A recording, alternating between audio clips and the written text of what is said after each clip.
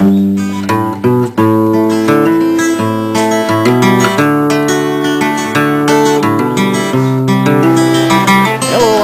Brown with Green Wind and Other Home Energies. We are here at Boomtown Laboratories in Louisville, by gosh, Texas. I love this stuff. See, here's the green machine. It's Sean 5042. It was a prototype. And basically you got to take it apart.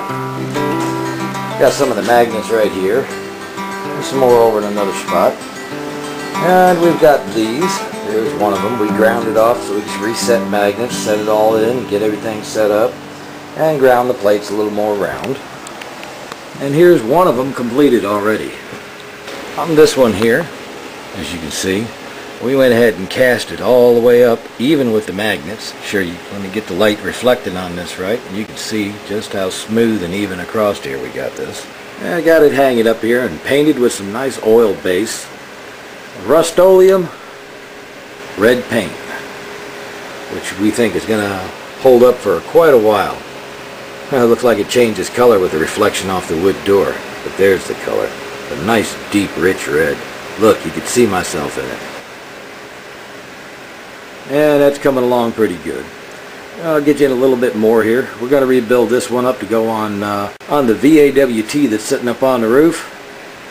And we're going to try it out on the two-stage oscillator. Down here we have the axial flux that we've been working on for the dual permanent magnet rotor axial flux wind turbine. I got both of them with a doggone 3/4 inch piece of plywood between the two. It's still going to be hard to get across, but we got them sitting here. There's the green machine. And right there, along with the stuff I brought along with me, is the other axial flux wind turbine. We're going to clean up some welds and do all that on that, but that's the other video.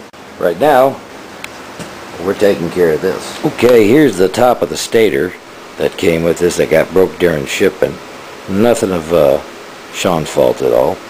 Anyway, I've already, what I did is I put aluminum foil tape around it and over the bolts that are on the other side that are terminals.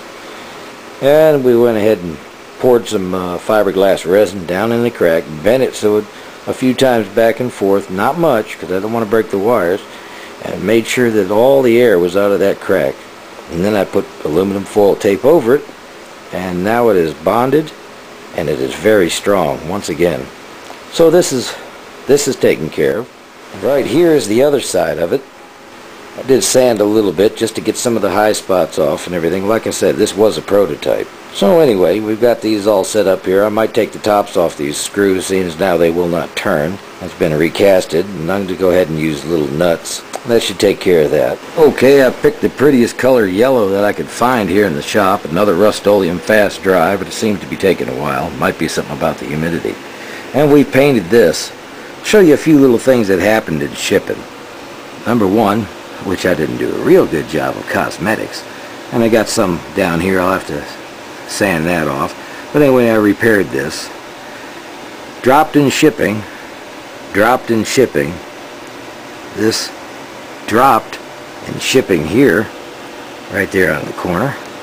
And there was one other spot that I just can't seem to locate. You see a few air bubbles. Like it was said, this is a prototype. I stress this mainly because the man did real good work. The prototype means that it was wired to find out how many amps and volts and how much power to get a certain result, and basically this thing puts out phenomenal power for the size that it is.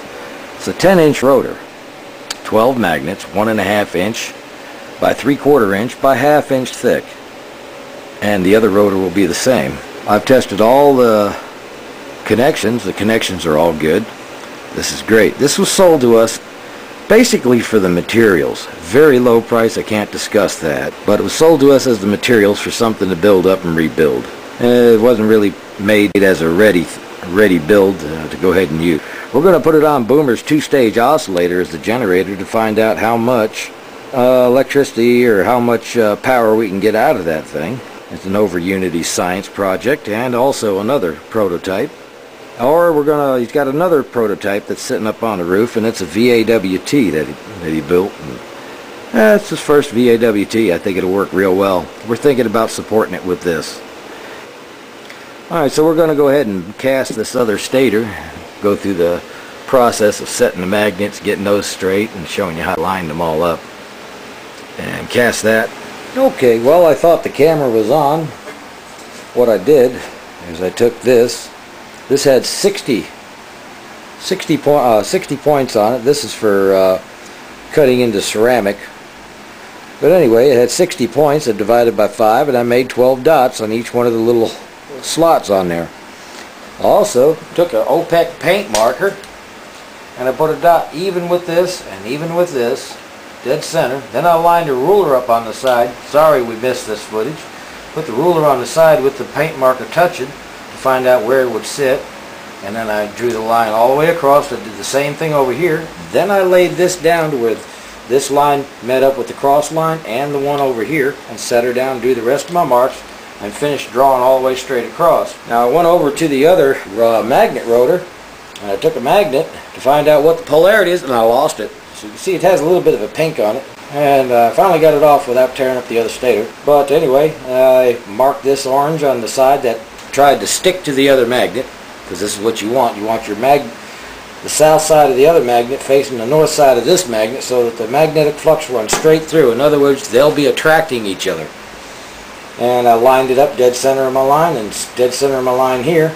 Then I also looked down the side of the magnet to make sure that it lined up exactly here. And we're going to do the rest of them off of this one. And this is super glued down and ready. Okay, we're going to get after the rest of the magnets. Here we go. I'm sticking this to one nail that's hanging from this board over here. That way it's much easier to get off. And this in the back of my hand. Right here it's repelling. Push down, it pushes up. That means it's right for this slot here. I'm drop super glue, still repelling. So this side goes up. Set this down on the edge. Slide it on up here. Making sure I'm looking down the line here. Push this in. I'm seeing the line dead center here, and now it's straight and lined up with the other one. Let's go to the next magnet. I'll go ahead and put my super glue on now. I figure that might be a little easy. Pulling. That's repelling. Good. This side up, off the edge, come up, push straight in, look down my line, make sure it's right, make sure I'm in the same. That's perfect. Next, that's pulling, that's repelling. That's what I want. Drop super glue. There we go. Set it down, slide it on, guide it straight. Back of my hand, that's pushing, that's pulling, pushing, pulling. Good. We're all in good line. This is where this one goes. I'll drop super glue. Get it lined up, push it in straight. Yes, we're lined up. Next. Alright, that's pulling, that's repelling. Good. These are 1.5 by 3/4 wide by 1/2 inch thick.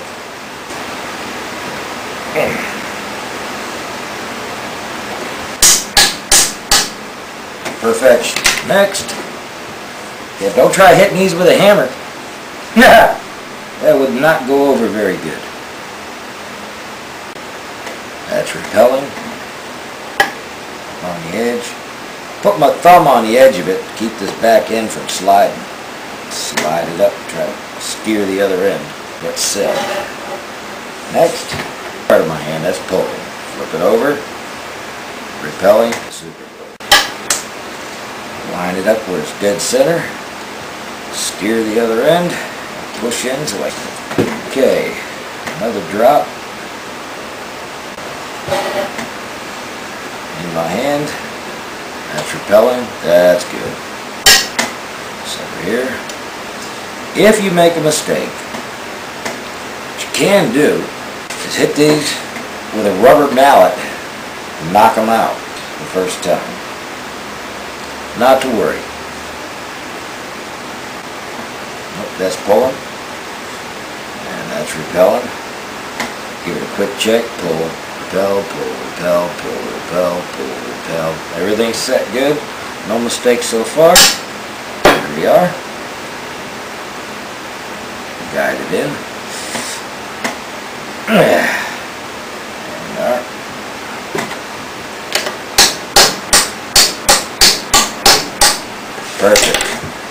Sounds good. Next, 2 more. Yeah. Last magnet's an easy one. I don't have to separate it. Here we go. And the palm. That's repelling, pulling, repelling, good. Set.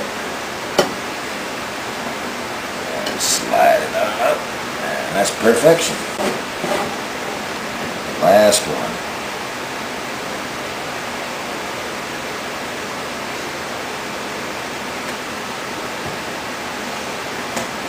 Repelling, repelling, pulling.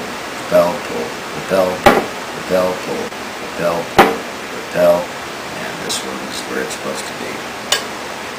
Up on the edge. Slide it up, guide it in straight. 2 thumbs and push it just fine. And not exactly lined up at this end. There we go. Tap, tap back that way.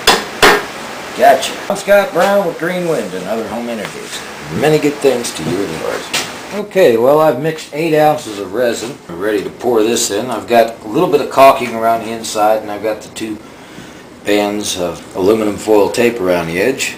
And we're ready to cast this one.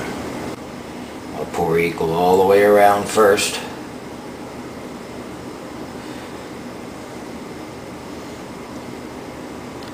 There we are. And I'm pretty sure this table is unlevel, but I remember the level for the last one that we did, so I'm going to stick a nut up under the edge of it. There we go. Need every bit of you. I scrape the sides real good when I mix this. And that's something I really stress that should be done. Let's get this stuff off the table here.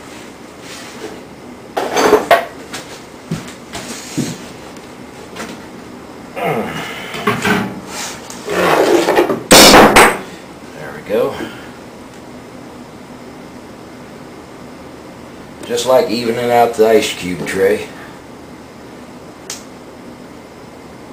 There we go. Well, I think I have an equal portion on all of this. This should be done. And what I did last time was to pick this up, check it with the level. We found out that that right there is level. Alrighty, now all it is just to sit and wait. I've got a little bit too much here. See if I can get it to pour over.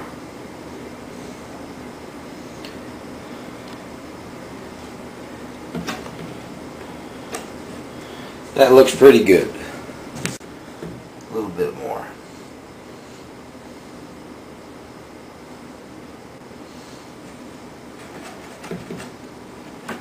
Sir. That looks sweet.